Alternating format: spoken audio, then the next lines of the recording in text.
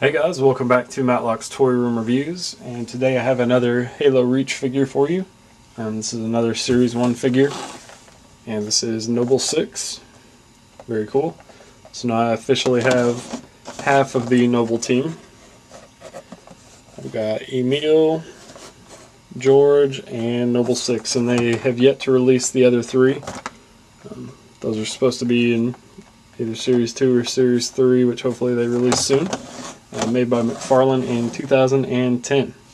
So let's take a quick break and we'll get him out of the package.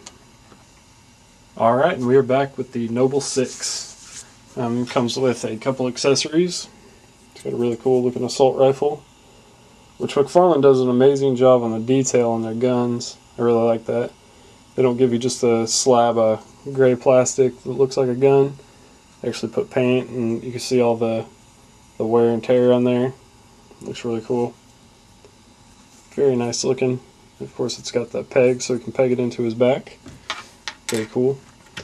And these pegs are usually removable. I don't know if all of them are.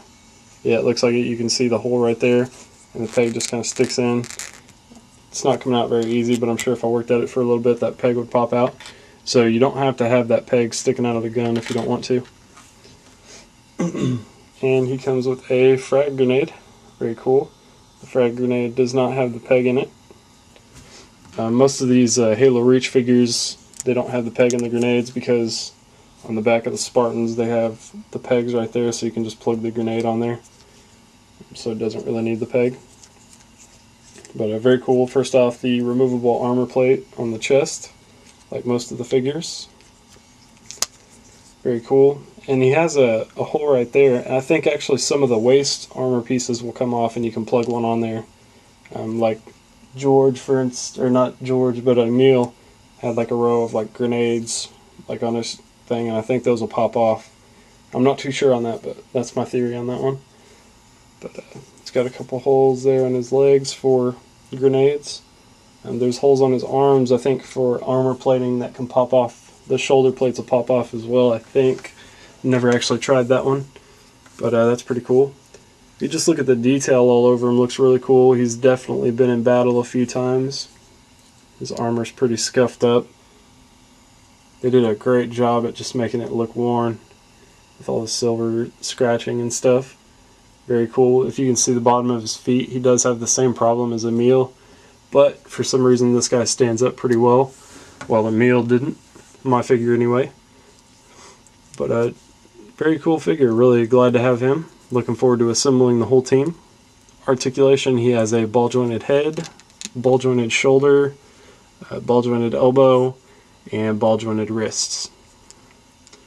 So, he has a torso joint just like the others do. It's just not very functional. Doesn't move around very well. Got the same hip joint as the other figures. Got this kind of protruding ball that goes back and forth, in and out, and then the thigh kind of swivels around on it. Ball jointed knee, ball jointed feet, and the toe joints, of course. So, you know, very articulated, although some of the joints are really tight and don't work very well. Overall, I think they're pretty cool. The detail is really where it's at. It's McFarlane, so going into getting it, the fact that it even has articulation is amazing. But you know, definitely a cool series to pick up if you're into Halo. A lot of cool figures, a lot of different accessories to get.